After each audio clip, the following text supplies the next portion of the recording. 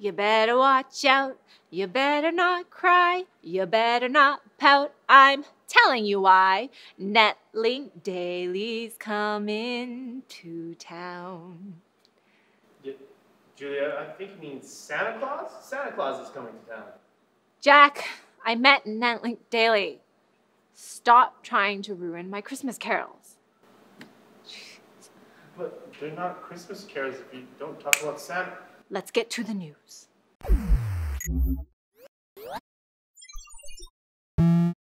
EVGA has announced the GeForce GTX 970 hybrid gaming, and as some of you might have guessed by the name, it's a self-contained water-cooled video card. The card has 1,664 CUDA cores, a base clock of 1,140 MHz, and a boost clock of 1,279 MHz. All this with a 120mm radiator and fan and 4 gigs of RAM. When compared to the standard 970s, the hybrid runs 40 degrees Celsius cooler. The EVGA 970 hybrid is priced at $399.99. So like $400. On Wednesday, the Pixel C design team took part in a Reddit AMA. While it was fairly uneventful, the AMA was able to shed some light on the next version of Android, which of course is the Android N. The team from Google is preparing to include native windowed multitasking. Obviously, this is a feature best used with larger Android tablet devices and not with smartphones. But here's the bigger question. What does the N stand for? Nougat? Nutella? Leave a guess down below. The dust has barely settled from the launch of the Oneplus X, and here we are getting reports of the leaked OnePlus 3 renders. MobileDad.com has posted a few leaked renders of the alleged OnePlus 3. The Chinese website also says that the 3 will come with a Snapdragon 820, it'll still sport a 1080p display with front-facing speakers, and it also looks like the renders don't include a fingerprint sensor. Looks like we'll just have to wait and see how accurate these leaks are. Okay? Let's do some snippy snippets. Steam is tightening up security for traded items in an effort to reduce account hijackings. Items will be held for days unless you have two-factor security. Somewhat good news for Cyanogen users out there.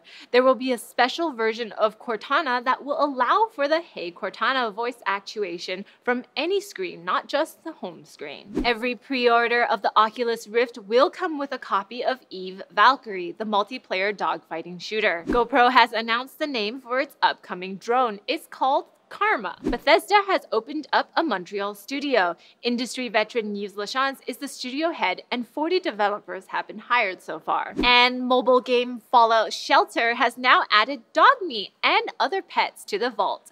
I'm gonna name my cat Pepsi, because Pepsi's better. Sources for all of today's news stories can be found in the NCIX forum post linked in the description. Fabulous levels over 9,000!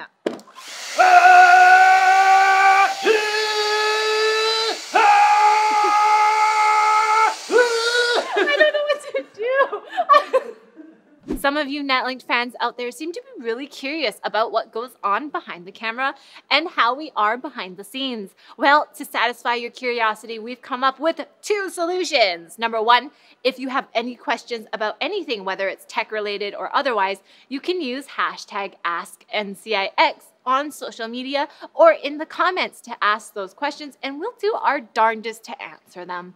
But if you can't get enough of us on this channel, head over to NCIX TV, where we've recently started to post vlogs. So you can click over here to check out our vlog channel, and if you like that, subscribe.